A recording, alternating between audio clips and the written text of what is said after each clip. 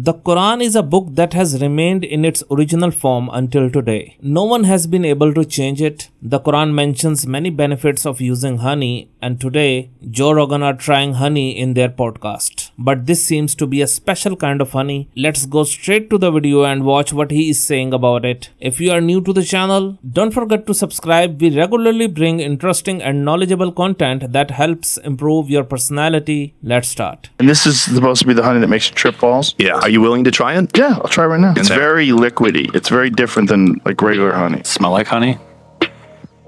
Yeah. It tastes like honey too. Do a whole spoon. Wow, it feels weird. It definitely feels different than regular honey.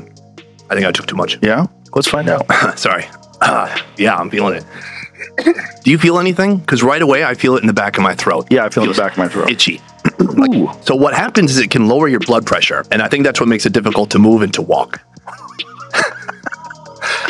A brother mentioned that eating honey lowered his blood pressure. From the symptoms he described, it seems like he might have diabetes. I think he should definitely get a checkup. However, honey is a thing that, if taken during a cough, can be very beneficial. If you have a severe cough, take a spoonful of honey and sprinkle black pepper on it, then eat it. Or mix black pepper and honey in a cup of hot water and drink it. Your cough will be instantly cured in a natural way. There are many other benefits of honey if you do a little research. You will find out about its many advantages. What do you think about this video? Let us know in the comments. If you liked the video, don't forget to subscribe to the channel. Thank you so much for listening. Take care.